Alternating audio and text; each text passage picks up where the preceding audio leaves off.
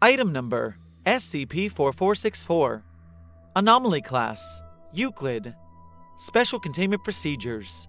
Spaceflight experiments involving canines are to be terminated by Foundation assets through any means necessary.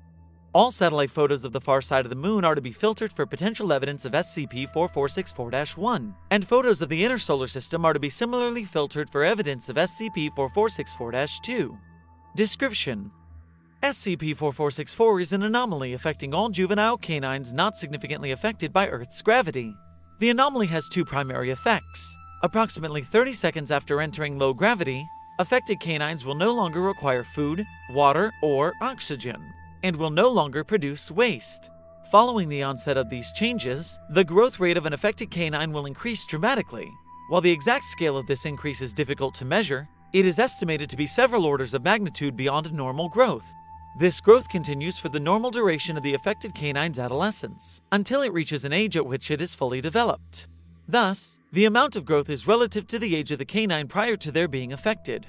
Fully grown canines experience no effects from SCP-4464. SCP-4464-1 is a male Leonberger currently located on the far side of the moon, standing approximately 1.1 kilometers tall.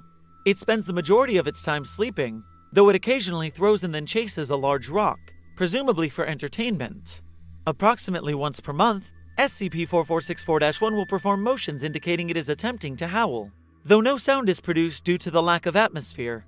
SCP-4464-2 is a female Leonberger currently located in the approximate orbit of the asteroid belt between Mars and Jupiter. It measures an estimated 55 kilometers tall and is currently curled in a sleeping position. No movement has been detected since observation began.